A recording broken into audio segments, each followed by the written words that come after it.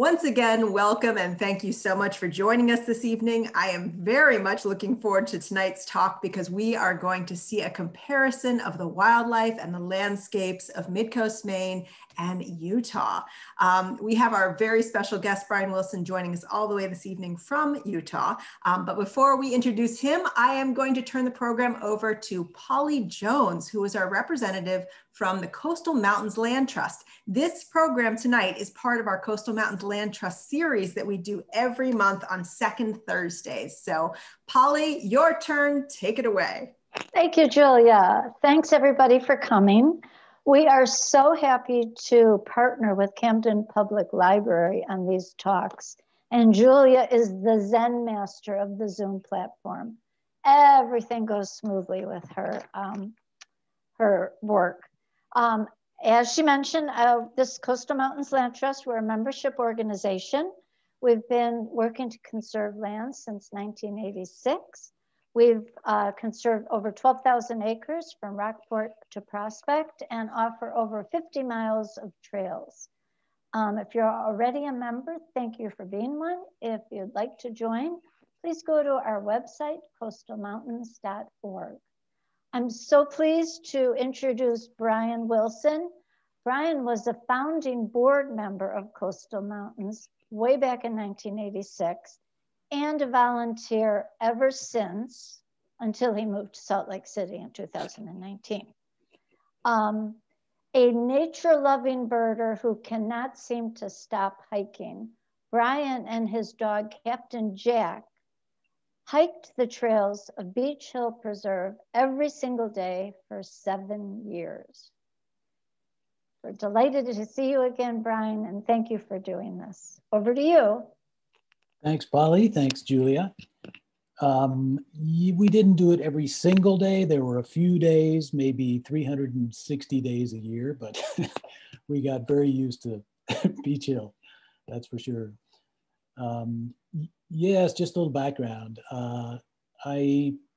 Captain Jack came into my life at age 2 in 2010.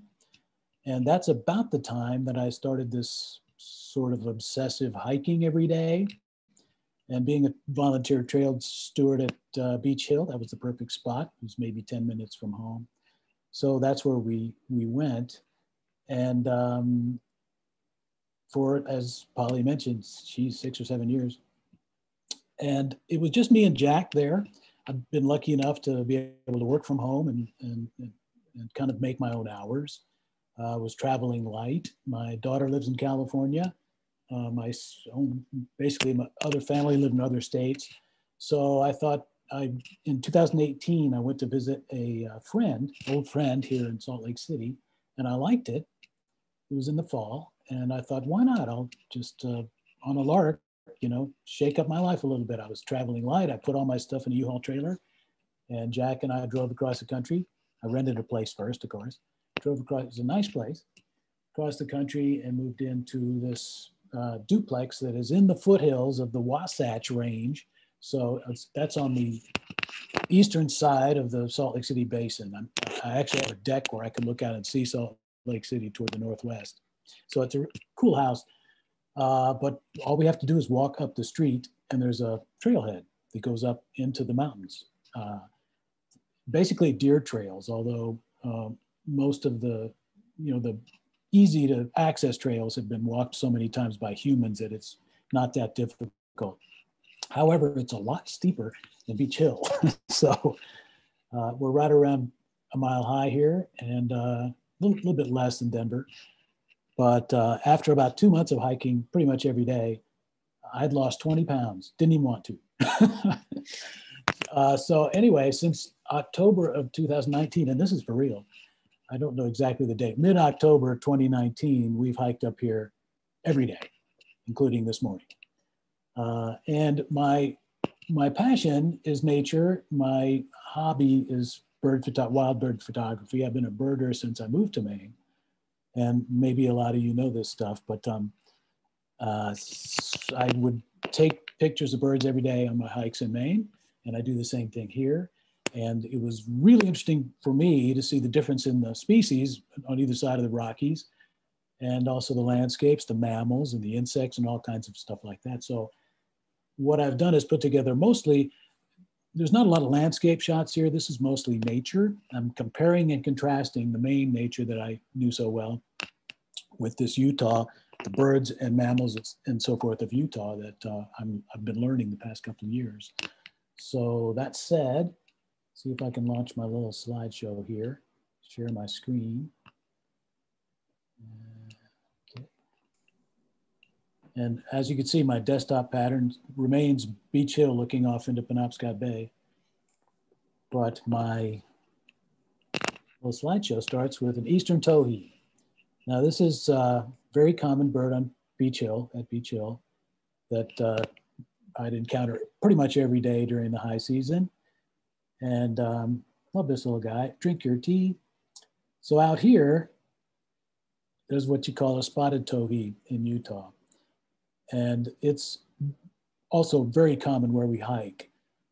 Interesting thing about these birds is that they were once considered one species. They were the rufous-sided towhee, but I don't know how many years ago they were split into two. The songs are similar, but different. The difference in the look of these birds is that this spotted towhee has the spots on his back. So that's one comparison. Of course, in Maine, there's the common American goldfinch. And out here, there's the lesser goldfinch, which has sort of a black head. That's the male anyway. Actually, the females look similar. And there are actually American goldfinches here, but there are no lesser goldfinches in Maine. In the mammal department, Maine has the white-tailed deer, of course. This is a photo from Beech Hill somewhere, I believe. And out here, there's the mule deer. And you can see like what big ears you have. That's where the mule deer got its name. They're all over the place where we hike. I see many more mule deer. I have probably seen more mule deer in my life now than I've ever seen white-tailed deer. And you can actually get pretty close to them. One interesting thing about them is they live in the scrub oaks, and scrub oaks are little short, stubby sort of oak trees that are rugged, pointy. You know, you can scrape and scratch. So if they ever get spooked, very often these deer will actually hop. They can, of course, run as well, but through the scrub, they hop on all fours. It's just amazing.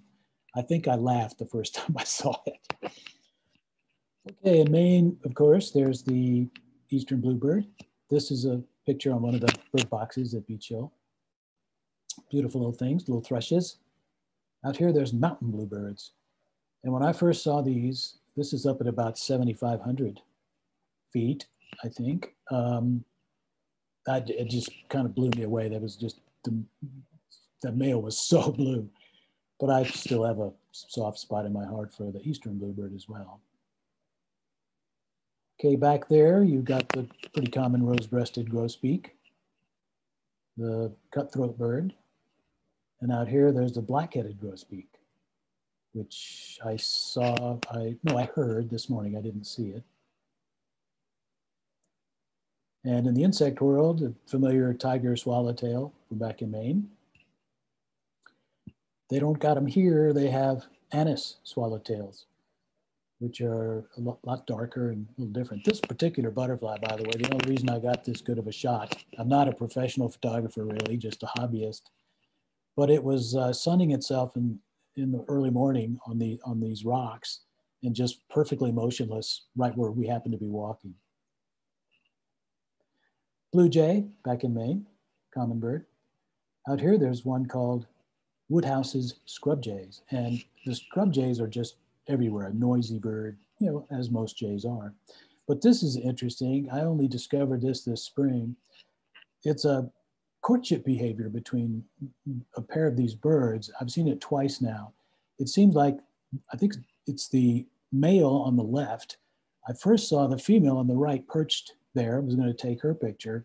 And suddenly the male fluttered up, and you can't see it here, but he had a little piece of like nesting twine or something in his beak. And the female leaned over and it's like they're kissing. She got this little piece of hay or whatever it was out of his beak, and then he flew away. And there's another jay. This is a bonus jay, Steller's jay, which they have up here. really cool looking bird. Also very noisy, but they're not as common. They live much higher than I usually hike. And the interesting thing about this bird is that people think that stellar has to do with, you know, how stellar looking it is. That's a different spelling. It was actually named after somebody named Stellar. Ruffed grouse, this was actually in, I believe, in the parking lot, the Beech Hill Road parking lot at Beech Hill Preserve. It was a male that was hanging around one year. Out here, there's a dusky grouse. This is a hen, and this happens to be one of only two I've seen, and they were both together. And at first, I misidentified it and was corrected by the local eBird guy. It's a dusky grouse. Bonus grouse, this is a chucker. This was an introduced bird. I think it's from Eurasia or something. And they're all over the place, really. And they get their name, I'm pretty sure, by their voice. You can hear them way up on the ridges going, chucker, chucker, chucker, chucker, chucker, chucker, chucker, chucker. Trout lily, beautiful little Maine flower. I love when they burst forth in the early spring. And similar here is one called a glacier lily. I do rather like the trout lily's leaves better, though. That's from this year. Scarlet tanager from back in Maine, a dramatic looking bird. Out here they have a western tanager, which a little red in the face and yellow. Similar call, very similar sort of horse robin kind of call. Bald eagle, flying over Beech Hill. Out here, I had never seen a golden eagle in Maine. I mean, they fly by sometimes. They live there somewhere, but I never saw one. And golden eagles are all over this place. I've seen 2 or 3 dozen of them, I bet. They do, I should say, have bald eagles here as well. But where I hike, I'm a patch birder. People call me a person of place, where I'll find a particular place that I hike every day and I get to know the birds really well. And where the bald eagles hang out here is down by, Great Salt Lake, Antelope Island, places like that, where the water is. Where I hike here, there's really not a lot of water. This is a bonus golden eagle picture. This was on a winter day when there was a lot of fog overhead and it was soaring low over the trail where we were hiking, and it fluttered over to this little bluff that is right above a old lime quarry where a bunch of mountain cottontails live. And a friend I made who lives right below here says he'd seen golden eagles with those little bunnies in their talons before. Speaking of bunnies, this is a Maine snowshoe hare. That's the Beech Hill Trail right there. And there's the mountain cottontail, little cutie. This is in that quarry I just mentioned. I'd see these, gosh, I've seen many more cottontails than I ever saw snowshoe hares. They're all over the place. Northern flicker, this is a yellow shafted race of northern flicker, a male, and this is from Beech Hill. Out here, they also have northern flicker, same species, but a different race. It's the red shafted northern flicker. And this was fall, as you can see. This is also a male. And you can also see that the black mustache with this guy, red mustache with this guy. And yet that's the same species. Blue-headed vireo, an early migrant in Beech Hill and along the wooded trail especially. Hard to take pictures of. They tend to flit around really high in the trees. Well, just this morning, this picture is from this morning's hike. It's a Cassin's vireo. I've only seen 2 of these. Saw one last May, and this one this morning. These 2 birds used to be, along with another species, I forget at the moment, used to be all considered one species, and that's the solitary vireo. But they realized that maybe they should have been separated. But you can see they're similar looking. Coyote, this eastern coyote I took this picture, I think, from the summit of Beech Hill, and it was way in the sort of northeastern field. And these guys are part wolf. They migrated to Maine from Canada, where they mated occasionally with eastern wolves. And so they've got quite a little, they got some wolf genes in them, and they're larger than the mountain coyote. This, I think, is a female that I've seen more than once. And they're not quite as big as the eastern coyote, but they let you get closer. This coyote was also right above that little quarry where the bunny rabbits are. Black-throated green warbler, one of my favorite Maine eastern warblers. It's a really cool looking bird. Out here, there's the black-throated gray warbler. Little yellow spot in front of its eye. And they both have kind of buzzy songs. Famous black-capped chickadee, Maine state bird. They have black-capped chickadees here as well, but the accent is different. There are a couple birds out here that have a different accent, which is really interesting to me. The chickadee it's got the same chickadee-dee-dee sound, and it's got the same spring song, but the little note that they give and, I don't know, having discussions with each other, kind of a tweedly, tweedly, that little note sounds totally different out here. It's much sort of louder and more musical, less subtle than the eastern ones. By the way, Monhegan Island chickadees also have a different middle note, different from the other two, just a little bit. So accents, and the other bird is a song sparrow. Song sparrows here have a really high whistly note in their song, which I've never heard in an eastern song sparrow. So that's one of the chickadees here. There's another one, the mountain chickadee. It's a cool looking bird. Kind of looks angry. And they have a very different call. Instead of chickadee-dee-dee, they say chickadee-dee-dee, something like that. It was amusing to me the first time I heard it. Inbound, this is taken from the summit of Beech Hill.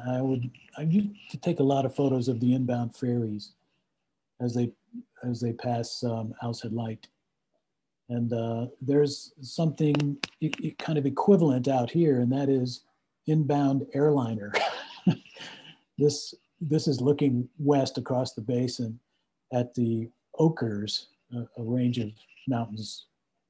The mountains are still snow-capped out here, and anyway, the airport is to the right, and this airliner is about to land. Yeah, I'd like to talk a little about corvids, which are crows and ravens and jays. And ravens here, just like there are ravens in Maine. I mean, they're about as common in this patch as they are at Beech Hill, although there was a nest right near Beech Hill. Crows out here are far less common. I so miss crows. And in fact, whenever I hear one cawing out here, it just takes my breath away. And coincidentally, this morning on our hike, I heard a crow, and sure enough, there was one way up on one of the ridges. I bet I've only seen crows up there 6 times. However, in the city, sometimes you can hear them cawing at the grocery stores, perched on the lamps above the parking lots. Crazy. This is the common corvid out here, black-billed magpie. They kind of take the place of crows, and they're just everywhere. People aren't real fans of black-billed magpies because of their, aggressive nature, but I think they're kind of pretty. As you might imagine from my daily hike routine, I'm kind of a man of routine and a little bit obsessive, perhaps. At Beech Hill, I love to, when I found out that you could eat fireweed, that it was edible, and the little blossoms, you can just pop them in your mouth and they're kind of bittersweet tasting.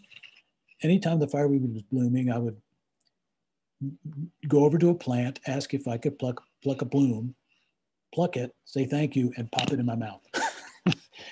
And out here, I do the same with big sagebrush, except I don't eat it. I just smell it. But it just smells so good to me.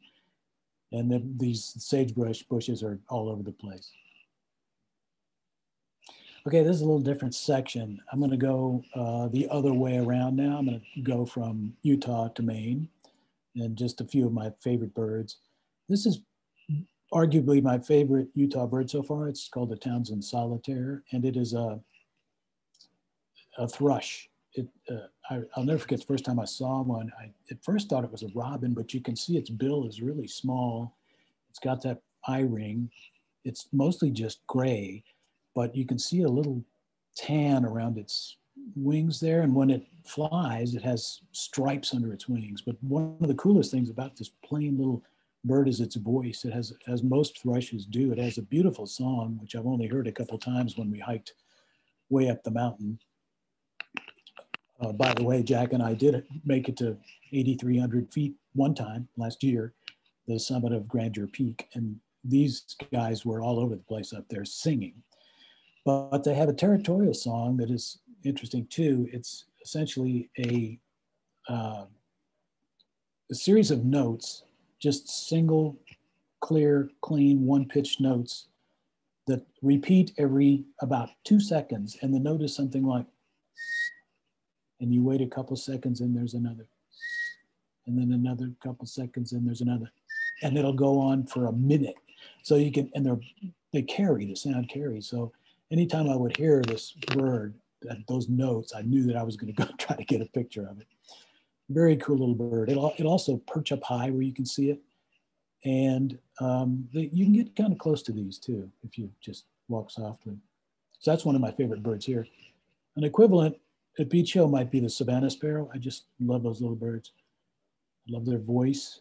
It's a sort of high insect-like song with a little hiccup at the end. Really love them. Here, the only owl I have seen in Utah is the northern pygmy owl. And the only reason I saw it, they're teeny.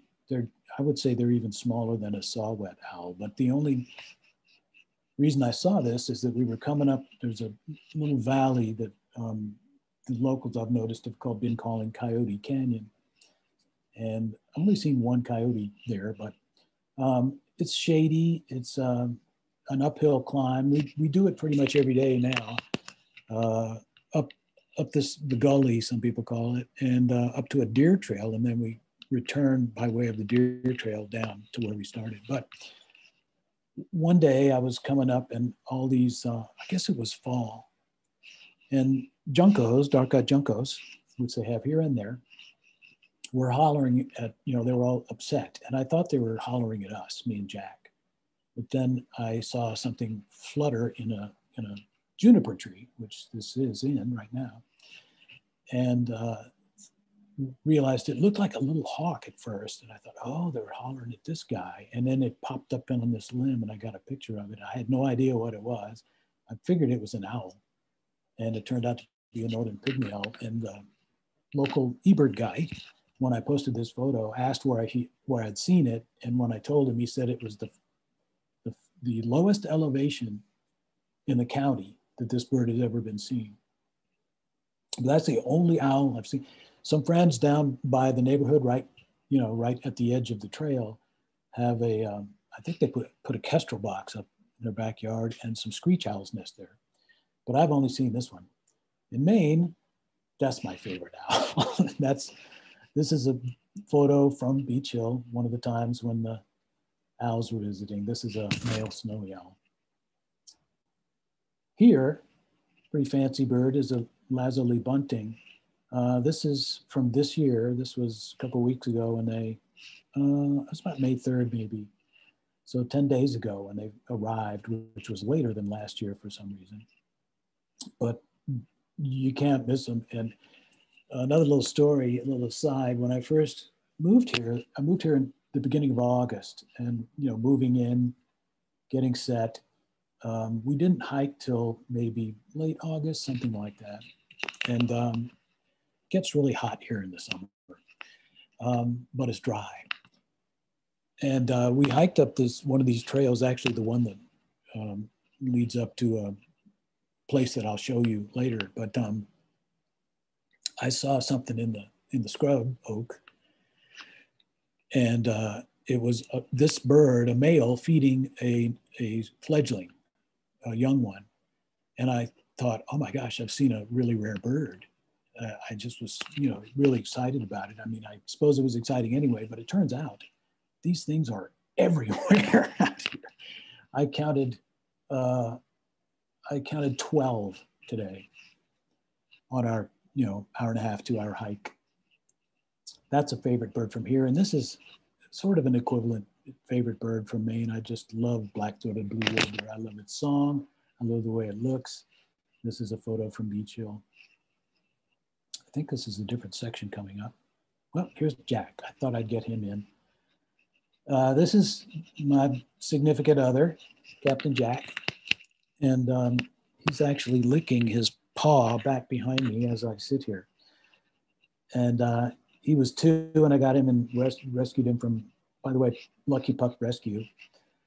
And out of Kennebunk, I think, somewhere. He was 2 years old, now he's 13. And this was taken a month or so ago when we hiked up to the cairns. This is about 6,400 feet, so about 1,200 feet higher than when we start. The mountain in the distance to the left is called Mount Olympus. The range to the right across the basin is the Ochres, I mentioned before. There's a very big copper mine out there. And the basin, they call it the Wasatch Front, the populated area from Salt Lake City's to the right. This is looking south, kind of. So that's Jack in Utah. And here's Jack back in Maine. This was 2017, and that's Beech Nut. He could just jump up on those windowsills, no problem. I don't think he could do it anymore. He can't hear it too well anymore, and he can still see okay. He can catch things, but his back legs are a little atrophied. He can't jump quite as high, but he's still up for a good long hike just about every day. Okay, and now I've got a couple videos. Let's see. I never can remember. Okay, I think all right. The spotted towhee is, as I mentioned before, really similar to the eastern towhee, but the song is quite different. The eastern towhee is a typical drink your tea with the trill at the end. This one I got a recording of, sounds pretty similar to an eastern towhee, but there's a little bit of a difference.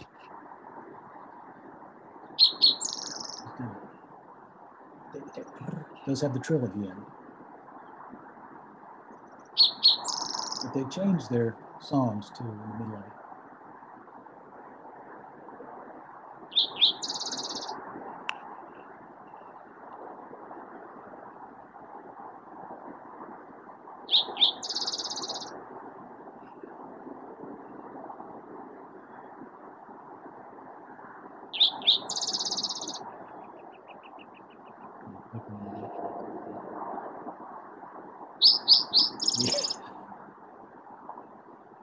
Eastern towhees are pretty consistent, although they will sometimes change.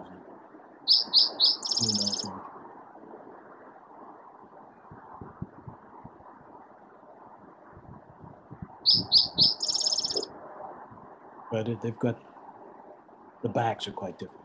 Also, the females look a little different. The female eastern towhee is a beautiful brown, kind of a rich brown. The female spotted towhees are almost as dark as the male, just a little bit lighter colored around the head. Okay, this next video is the sexy part of the presentation. This is where the female lazuli bunting, oh, here comes the male. Oh, now she's just going to go about her business.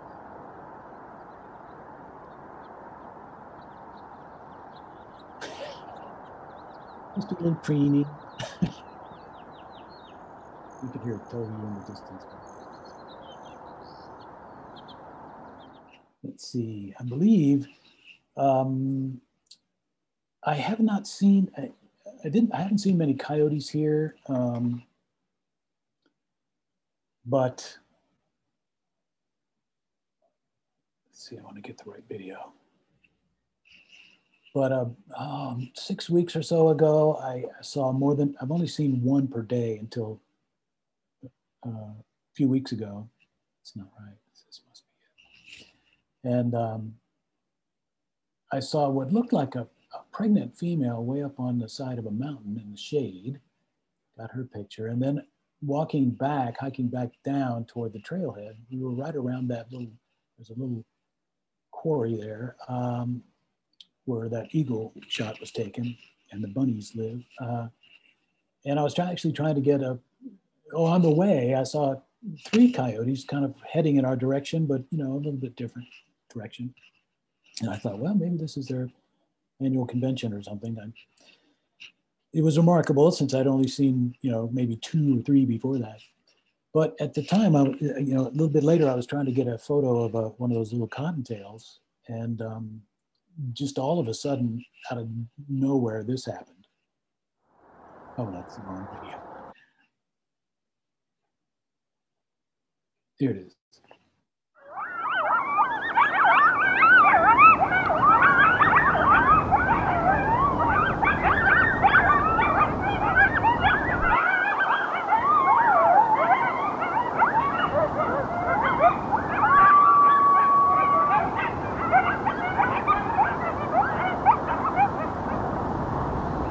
This was about 10 in the morning. This is broad daylight.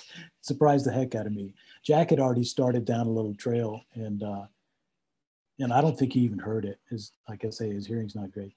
But I turned around to look, and the cottontail was scampering on the other side of the quarry from where I was trying to get his picture. This is an elk eating snow or drinking snow. I'm not sure what you want to call it.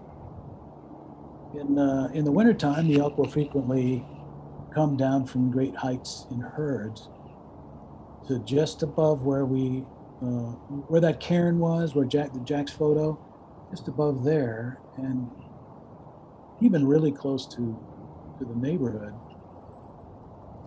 in herds to get food.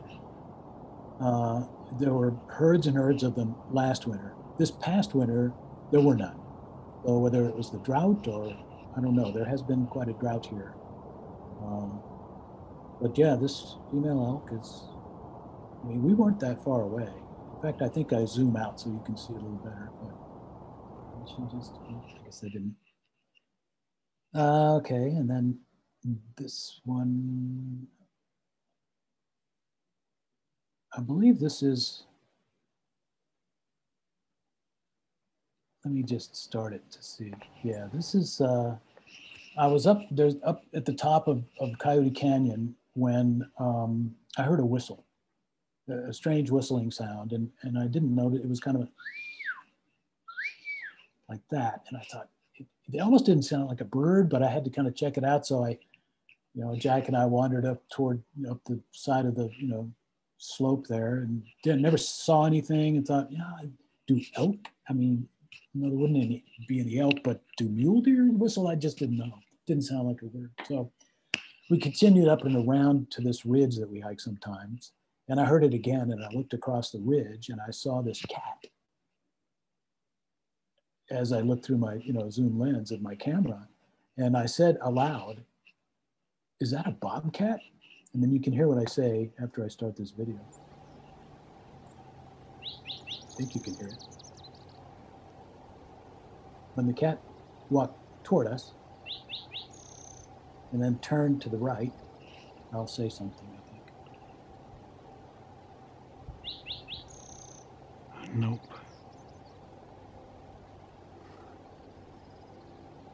Not a bobcat. Nope, not a bobcat. Mountain lion. And you can't tell, I'll kind of go back to show you, but right about here, it opens its mouth. Can't really hear that whistle, but it's so far away. We're across this valley, the Coyote Canyon from it. I'll zoom out here in a minute to show you how far away we are, but it took a second for the whistle to reach my ears, but I never knew the mountain lions whistled. And of course, when I got home, I had to look it up, and apparently the youngsters, this one's probably a yearling. This is one of the only landscape photos you'll get, but that's, in fact, I'll go back just to show you, pause it. But this is the kind of landscape up that we hike. There's also little canyons with more trees, and the farther up you get, we'll hike up above this ridge a few times where you get to the conifers. But I was really happy because, you know, I knew there were mountain lions around here. Sometimes they go down in the neighborhood. And I was really happy that we were so far away. Probably 1,000 feet or something like that. And I've talked to a lot of the locals who've lived here 30 years and have never seen one. On the other hand, our friends with the screech owls in their box behind their house have a little trail cam, and they had one there 6 weeks ago, just basically in their backyard. Speaking of, 10 days after this, I was way down in my house by the, right by almost this little highway almost. And I woke up at 10 to 6 in the morning to the sound of a, like that, out my window in the backyard. And I lay there frozen in bed. I'm kicking myself that I didn't run and open the window to check. But later that day, somebody had a mountain lion walking by. So yeah, they come down to the neighborhood sometimes. That might be all the videos and such.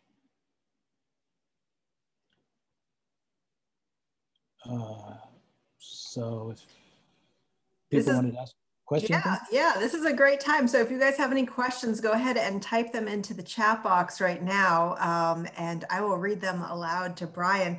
Brian, oh my goodness, that was so good. And it makes me want to get a way better camera than what I have. I love your zoom out from the mountain lion. That was fantastic. So I don't want to brag, but when you were reminiscing about your love for crows, I just happened to look out the window and saw 3 of them. So if you ever need some photos to fill your heart, I'm happy to send you some. Well, in Beech Hill, they would always come in fall. There was a certain time in October, I think, where they would hold their conventions, basically. Yeah. Hundreds of them. And here, I think the most I've seen at once was 12, and that was one of those, oh my gosh, moments. You know, I can't even imagine that. I miss crows. They're just such a common sight around here. Yeah, I'm going to stop taking them for granted. So I have a question while we wait to see if anyone else jumps in. What haven't you seen yet that you are really itching to see? What haven't I seen yet out here? Yes. Oh, maybe an acorn woodpecker. I'm not sure. See, I don't really even know what there is to see yet. So do you look them up as you find them? Yes. Okay. In fact, a couple of days ago, I led a little birding party of 2 or 3. For the first time, really, since I've been here, somebody wanted to go. And I saw a flycatcher. I mean, it wasn't anyone that I knew. And I thought it might have been a lifer for me. I'd never seen one before. And it was moving its tail down and then up, you know, down and then up. And I got some pictures of it. It posed for me. And I got home and looked it up. And I'll be darned if I hadn't seen one last May. And it was a gray flycatcher. I've only seen 2 in my life. One was a year ago and one was a couple of days ago. Actually, yesterday. Very cool. Very cool. Well, I hope that you are constantly surprised, but with new discoveries. Thank you. We do have a question that came in. Someone wants to know, are there any deer ticks up there, or is Lyme disease a problem out there?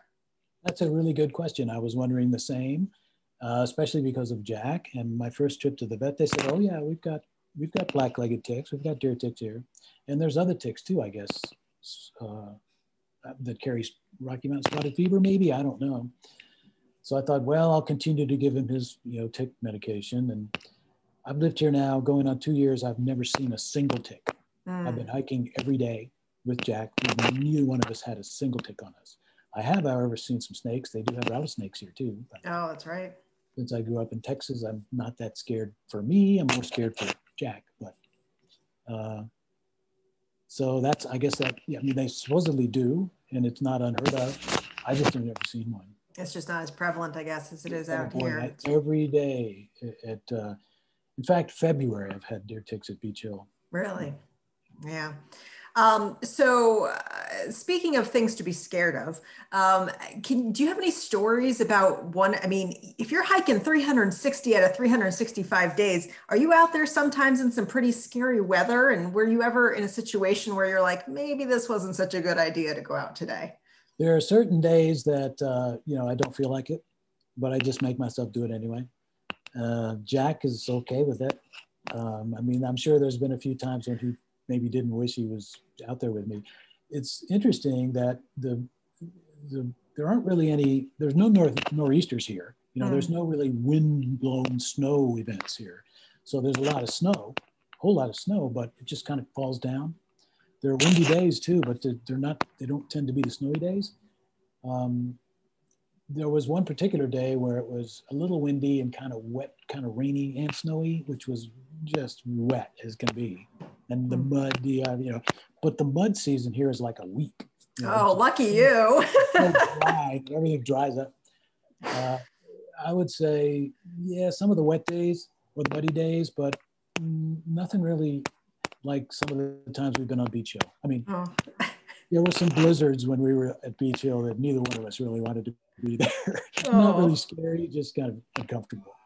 Polly has a couple questions. She wanted to know, do they have brown-tailed moth out there yet? Because that's also such a problem here right now. I don't believe so. I've never heard of them, but I have heard of course, in fact, I'd never really heard of them before we moved. But I've definitely heard of them in the last couple of years back in Maine, just not here. Speaking of moving, so someone also wanted, I know you touched on it a little bit at the beginning of the program. They wanted to know what made you decide Utah for relocation? Just because I have a friend here and I got to spend a few days here and see what it was like. And it's near, my daughter's in LA, my sister is in Austin. So my plan was to go see them. I had never been, there's only a few states I've never been to. One is California. One is Arizona, one is Nevada. So I thought, well, I could see 3 states, I could see my daughter, could drive down, see my sister. And then there was a pandemic. So I never did any of those things. There's more to come though, more to come. You're in a great spot. So Polly also wanted to know, what are the trails like? I think you mentioned a little bit that, it was deer trails, but can you talk a little bit more about the trail conditions? Yeah, it's really interesting. They're not really manicured, not most of them. I've only been on the trails in this particular patch, but Grandeur Peak is the local peak.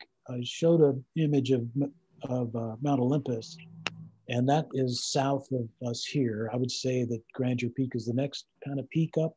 Mount Olympus, I think, is a little taller, and they have trails up to the summit of that as well. But the sort of the main trails up to these peaks are sort of manicured. There's one that goes north of us here that goes around and up to this peak, the summit of Grandeur Peak. And then there's one actually south, which is called the Pipeline Trail, which you could take. It's kind of manicured, and it goes up through the woods up to the summit of Grandeur Peak. When Jack and I went to the summit of Grandeur Peak, we just were taking our main, the trail. We go straight up.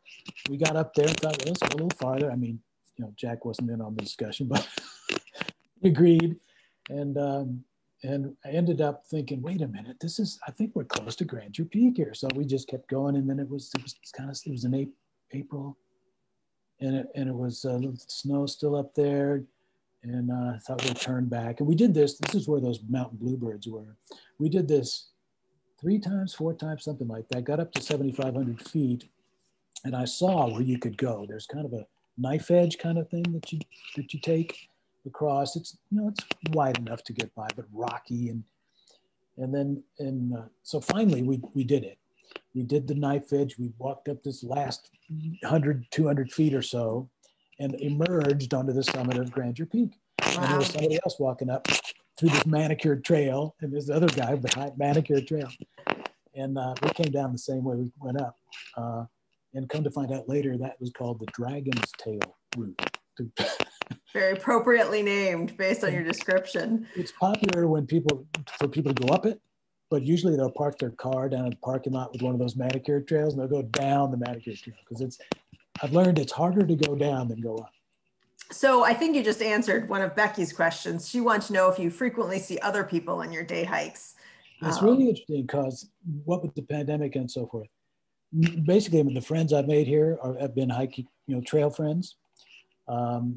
They're hikers, outdoor people, and most of them, I would say most of them, have dogs with them. So Jack and I have met a lot of other people and dogs up on these trails. There's dog walking operations that go up to these trails, and big groups of dogs. Beech Hill, of course, is you want to have your dog leashed. I can't count. If I had $1 for every time I'd reminded somebody to leash their dog there. But here up in the trails, you don't have to. And yeah, Jack's befriended a whole bunch of dogs, but they're not that. I mean, it's not. There are many days actually when I see nobody, because we like to come up kind of early on weekdays and everything. So during the week especially, but on the weekends, this place is. I would say the people here are really friendliest I've met anywhere in the Salt Lake City area, and they're very outdoorsy folks. A lot of skiers and there's another sort of pastime, which is paragliding. We pass a lot of young fit people with gigantic packs on their backs hiking up to these ridges, a couple thousand feet, and then they paraglide down into the little playground of an elementary school down here.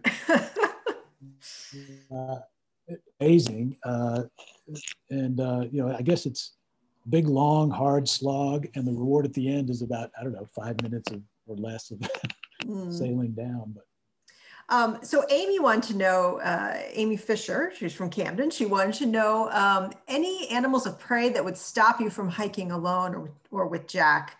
So do you see anything or know of any, do you have problems with bears or wolves or anything like that? I don't know about wolves. I think they're farther north. Bears are probably up in the mountains. I've debated carrying bear spray. We don't tend to get really high where, most of the wildlife, the ones that like to keep away from civilization lurk and roam. But I would say if I were hiking alone way up in the mountains, I would probably at least have bear spray. Mountain lions is something that bothered me a lot at first. There haven't really been any attacks. And another thing is there are just plenty of mule deer for them to eat. So you probably just look scrawny in comparison to some delicious, juicy mule deer. But I've learned what to do if you run into a mountain lion, and you never run, don't run, or you're doomed. You walk backwards, looking at them, keep eye contact, and look big. And even scream and holler. I met some people that they were out in their yard and it was opened up into a wild area, and older folks like me, and they suddenly a mule deer came dashing down toward them, and it veered away, and behind it was a mountain lion dashing down toward them. Oh, and wow. They both just screamed, yelled really loud, and the mountain lion pulled up and ran away. So I guess just scream really loud and maybe they'll leave. That is action packed. I screamed at a groundhog today, but I don't get to see mountain lions running through my backyard. That's for sure. Yeah, they can always have it, I suppose. Okay, let's see. We have Becky who says she really appreciates the real life experiences that you've spoken of, and she's inspired to go out and walk Beech Hill locally. Wonderful. So that's nice. And also for visitors to Camden area, what would you recommend? Where else would you recommend hiking besides Beech Hill? Oh, yikes. I like the Carriage Trail, Mount Nagunatuck area. That was always a fun hike. The other Girls to Mountains Land Trust trails are great. Bald Mountain, I believe. I've done quite a few of the others, but it's hard to remember them because I do them a couple times, and I do Beech Hill 365 times a year. So what people could probably do is visit the Coastal Mountains Land Trust website, and they can find out digital images of all and descriptions of all the trails. And actually, I'm also going to plug, they have a little book, a guidebook to their trails, and it is awesome. It's really, really helpful. Looking forward to the Around the Mountain trail. Yes. We started a little bit of it last season, and we're excited to get out on it this year. So we have a lot of thank yous coming in. people saying what an excellent program this was, and they really appreciated the detailed tour of the West. And I must agree, this was a pleasure. Thank you so much for taking some time out in the middle of your day, because you're a couple hours before us or earlier. We appreciate that. I see Polly clapping. And thank you to everyone who joined us this evening. It was a beautiful evening and a lot of fun to do this armchair adventure to Utah together. I hope you will join us for more programs. You can find out about everything that the library has going on by visiting librarycamden.org. And again, we do these programs with the Coastal Mountain Land Trust on second Thursdays, so we hope you'll come back. And again, if you enjoyed it, I'm posting this on YouTube afterwards, so if you need a link to that, let me know. One more time, Brian. Awesome presentation. Thank you so much. It was fun. Take care, everyone. Have a good night. Bye-bye.